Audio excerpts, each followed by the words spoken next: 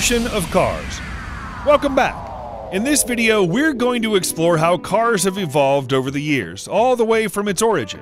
Before we continue, don't forget to subscribe to our channel and hit the bell icon. We release videos on interesting topics such as this one bi-weekly. The word car is believed to originate from the Latin word carrus or carrum, meaning wheeled vehicle or two-wheeled cart. It originally referred to any wheeled horse-drawn vehicle such as a cart, carriage, or wagon. In 1672, a man named Ferdinand Verbiest developed the first ever working steam-powered car-like vehicle for the Emperor of China. However, the device was deemed toy-like and not fit to be driven.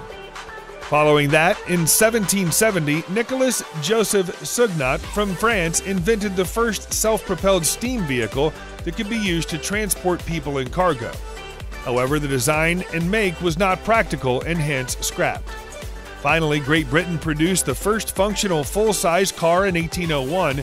This invention is credited to Richard Trevithick. In 1806, François Isaac de Rivaz, a famous Swiss engineer, designed the first internal combustion engine, following which four-stroke petrol and diesel internal combustion engines were invented by Nicolas Otto and Rudolf Diesel, respectively. Then in 1870, Siegfried Marcus placed an internal combustion engine in a modest hand-driven cart, making him the first man to use gasoline to power a car. This hand cart was popularly known as the Marcus car.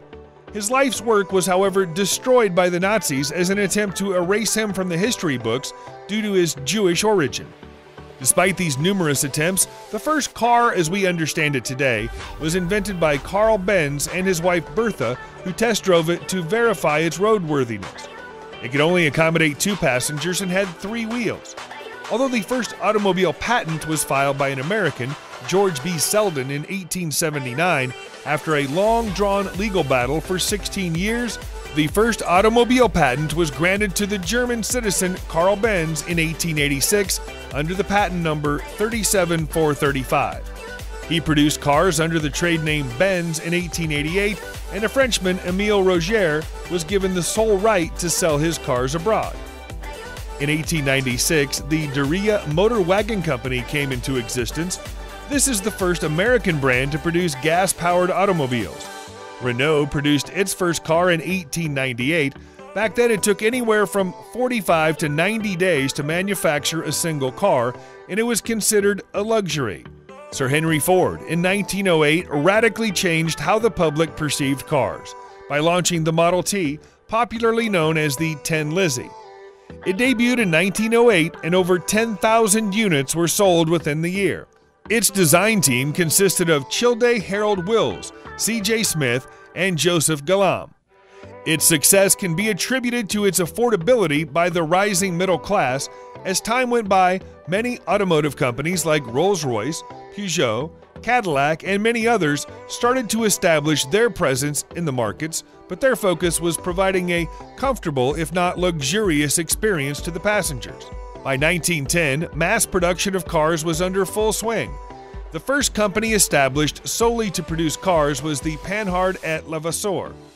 Ford once again raised the bar for the automobile industry by introducing the assembly line. By 1913, all the cars in his factory were produced through it. The idea was that the car would move from a person or group for a job and be passed on until the entire work was done and the car was ready. This immensely sped and eased the process of production. Meanwhile, the invention of the electric starter by Cadillac in 1911 eliminated the effort to put into hand cranking the engine. And later, with the advent of independent suspension, the comfort and the joy of driving were irrefutable. The framework of the car vastly improved due to the motorsport events hosted periodically by car makers and private enterprises at that time, which gave the car makers a platform to test their cars in real time and improve their designs.